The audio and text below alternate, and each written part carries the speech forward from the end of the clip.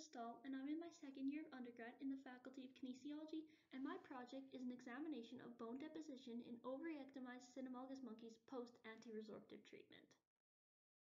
When you think of osteoporosis, what comes to mind?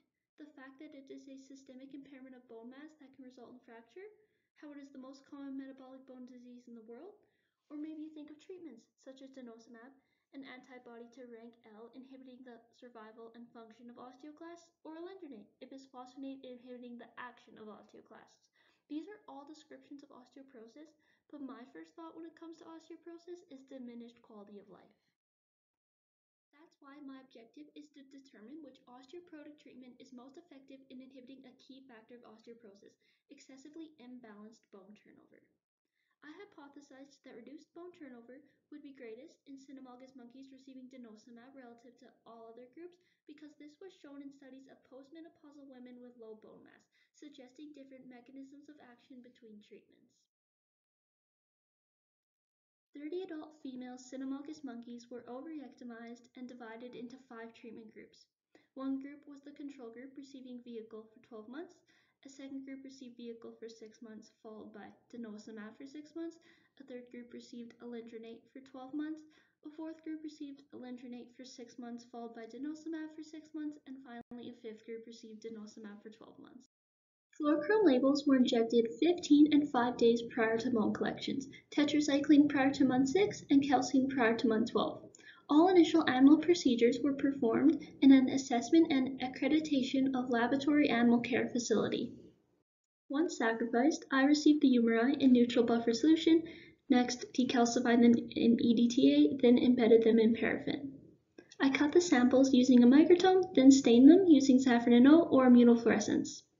Images were created using a fluorescence microscope for qualitative and quantitative analysis using ImageJ. The top images here show bone that I stained using immunofluorescence and the bottom using safranin. Osteons are present throughout all images, the middle portion being the haversian canal where cortical bone forms, and the rings surrounding demonstrate cortical bone deposition. Rings that are red are labeled with tetracycline and those that are green are labeled with calcine. I analyzed canals that demonstrated bone deposition by measuring the distance between 2 rings of the same fluorochrome, shown by the white line in image B. By looking at the immunofluorescent images, it appears that the control group experienced the most bone deposition and the denosumab group experienced the least. This was further analyzed through quantitative results and significance between the groups was demonstrated. This graph compares the mean and standard deviation of net bone deposition per day between groups. Green represents calcine and orange represents tetracycline. Bone deposition was evident in all monkeys from all monkey groups, but those receiving denosumab experienced significantly less bone turnover than all other groups, and monkeys receiving alendronate experienced significantly less bone turnover than the control group. To summarize, with a focus on the tetracycline label, denosumab was most effective in inhibiting an imbalance of bone turnover, followed by alendronate, transitioning to denosumab, followed by alendronate, followed by vehicle transitioning to denosumab, finally followed by vehicle. How do I know that denosumab is the osteoporotic treatment that inhibits osteoporosis the most? First off, bone resorption and bone deposition are dynamic processes and are both indicators of bone turnover. The interaction between rank L and rank stimulates osteoclastic bone resorption. Denosumab inhibits rank L, separating this bond, inhibiting osteoclasts from resorbing bone.